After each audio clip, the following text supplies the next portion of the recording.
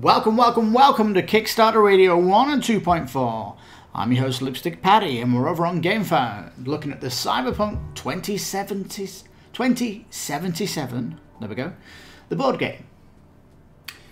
20,000 backers plus, 4 million, 7 days left. Now, I love Cyberpunk 2077. I love the PC game, ray tracing, sweetness, chef's kiss, beautiful game. So I love the IP. Let's go down, shall we? I'm not a happy camper. We'll find out why. We'll find out why. Why? And really, I have to scratch my head, and I have to be a consultant here to tell them what they should be doing and why people like the King of Average is the king of a shill who was paid to look at it and not tell them why it was severely wrong, where I'm going to tell you everyone's shilling with their previews, and I'll tell you now, shall I? Good God, it looks terrible.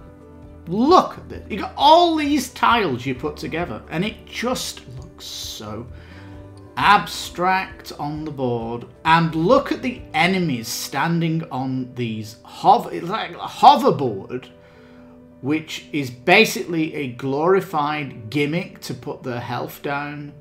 It just looks ridiculous. I don't like that the art they have on the interiors is absolutely juxtaposed with the incredible ray tracing of the game. And when you come from an IP that is known for its absolute beauty, and you present me with this board which looks more abstract than art, it beggars belief. It really does. This is the big disappointment for me, is the way it looks on the table. It just looks scandalous. I mean, if you're going to use tiles, you have to look at the best example in the business, which is Mansions of Madness 2nd Edition, which has incredible detail across all its tiles. But as an owner of Mansions of Madness 2nd Edition and all the expansions, it is a bit of a bear having loads of tiles. And we have advanced in this genre to now start using booklets where you can turn the page and have a beautiful full print of the art of that stage looking incredible. And we've seen innovations in using books. We totally have. Tidal Blades 2, which I cannot wait to get, hopefully shipping this year, uses 3 books to make a grand, incredible table presence in the center. In fact, you can just use one book, then put the other book there to open up the stage, if you want to go into that area, or even add the third to add an even bigger area. It looks stupendously fantastic and innovative. When you go back to tiles like this, unless you've got a fantastic reason for it, which there isn't actually, because full print is way better than what you can do on these tiles. Although Mansions of Madness, I still think it is really, really good. It's just that the booklet is so easy to set up, right?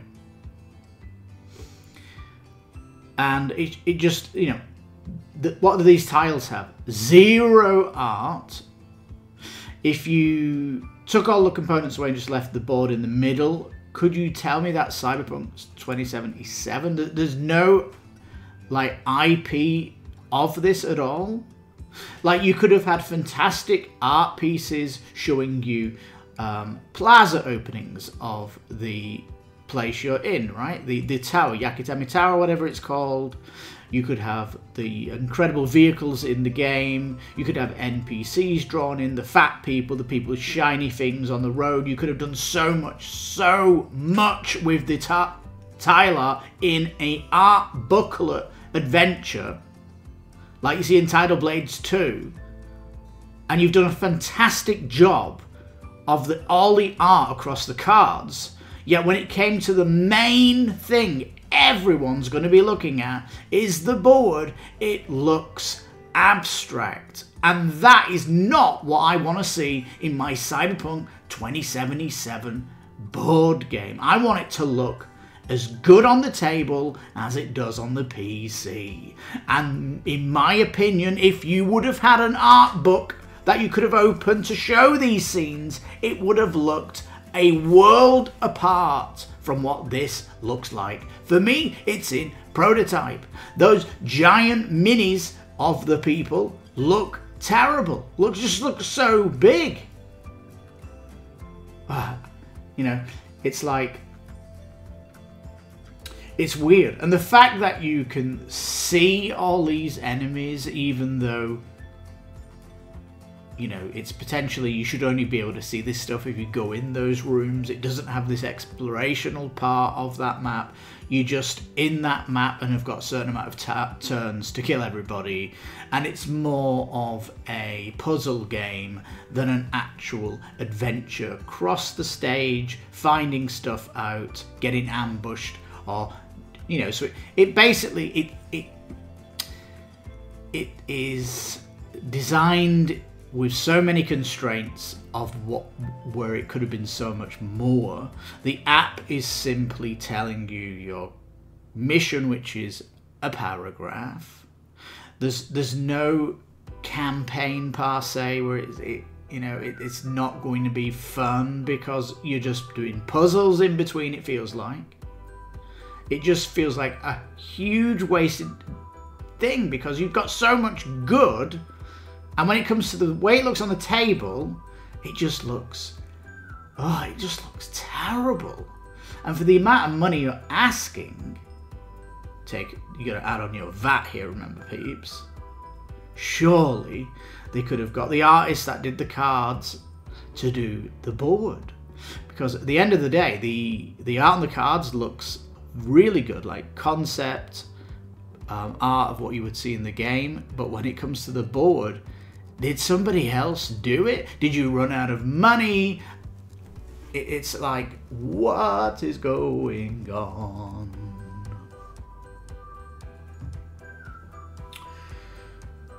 Right. So you've got this player board, things slot into it. Yeah, it's kind of nice, but this big thing in the middle is just to put tokens in. They've even got sticker packs that they say put stickers on your boards and make them look different because they all look the same at the minute.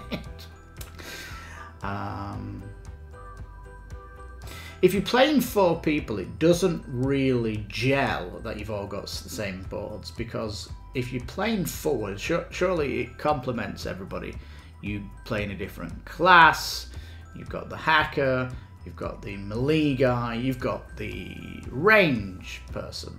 So, you know, you could have actually done these a little bit different, because if you look at the cards, so the cards are all coloured towards a certain type of player. You could have done the boards similar, but they've just gone generic board, whatever.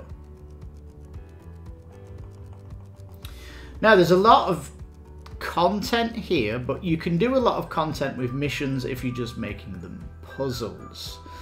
And that's not exactly what I want out of a Cyberpunk game. Now, they do say you are going to be following a storyline which is similar. I do like the pins, by the way. I think they look nice. They look nice on a hat. That's saying something, though. The one thing I do really enjoy is the pin set. You are going to be following the campaign of the video game, but it's kind of, you're not really giving me the story of the video game. It's abstract from it. It has been abstract.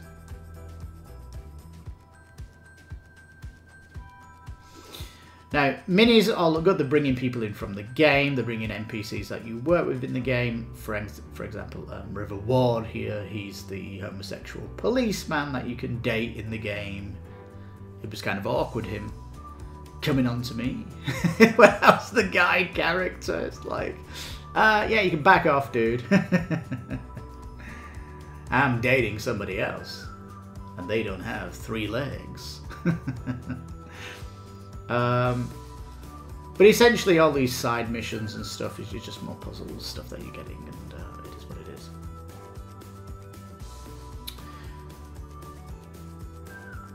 Right, so, you know, that's where I am. They're putting a lot of effort into this. It's these big things here,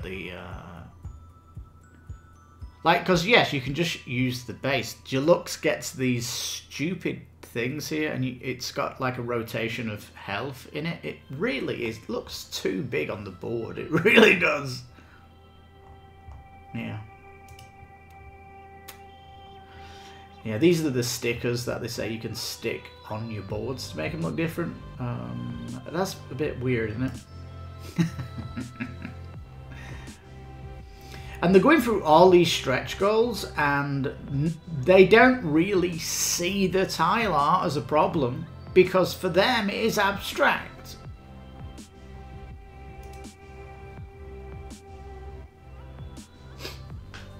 Now you can see a little bit here of the dark and dingy, but it still could look 100 times better if it was in a booklet. And you know, if there's anything about Cyberpunk, it's such a vibrant video game. It really is. And to have dark, dingy tiles across what they're showing, at least, is very disappointing. Very disappointing. Sorry. Alright. Good representation of the cast from the video game. Good concept art, of course, on the cards. Love all that, of course. Yeah, can't complain about how it looks card-wise.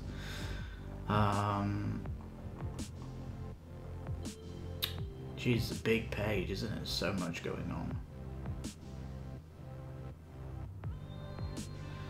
So yeah, I mean, for me, it's just a big red flag. It's got card crafting. That looks good. It all looks good, but it's kind of not what I want. But not what I want to see. It's like, if the board game doesn't look good on the table, then it's not going to be in my collection, sweetheart. It's as simple as that. And you're killing yourself with these tiles. It really is. And it's weird because when you see it on the table, the thing that sticks out like a sore thumb is this battleship grey walls you're using to connect all the tiles. It just looks bonkers. It really does. And I don't know why all these tiles are night. They all seem like you're in the night when you do almost all of your missions in the video game during the day.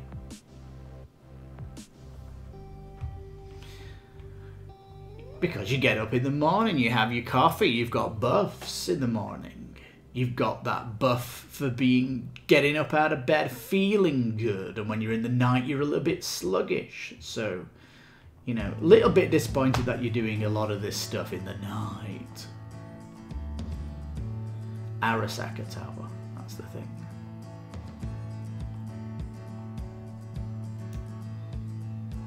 Right, so yeah, could have been good, but they went a different way.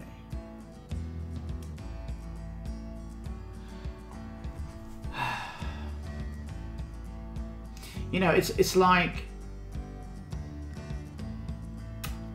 so wide, that the borders is so wide, and you know, even though they have a little bit of detail here, it's just disappointing of what it would look like in the game.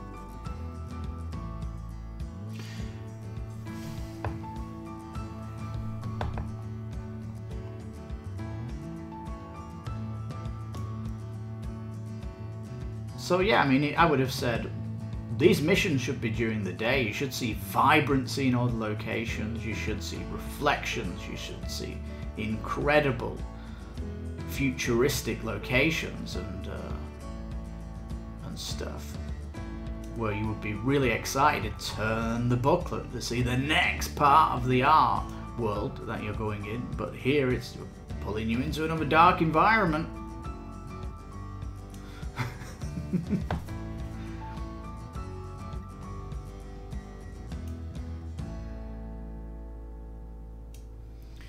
So yeah, I mean, Does it play good? Doesn't play like a campaign that I would have liked. Does it look good on the table? It doesn't look good on the table, that's the thing. And you've got those giant minis that just look ridiculous in the scene. There's no sense of adventure. Every enemy is already there, and it's yuckity yuck, is what I think.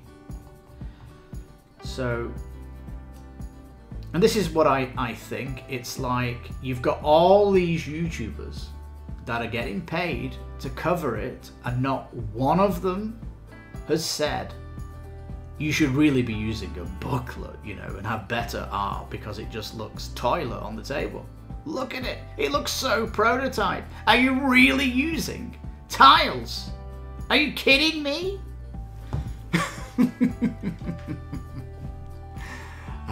Just look at Tidal Blades 2 Kickstarter and have a look at what they did with the adventure. It looks so inviting, looks so sexy. In fact, it's board game pornography. You just want to look at it. Oh my goodness. And this stuff, it is awful to see. It's like an ugly looking board game. And for that, for me, is the red flag that says, hey, you peeps, how many? 20,000 backers? Are you kidding me?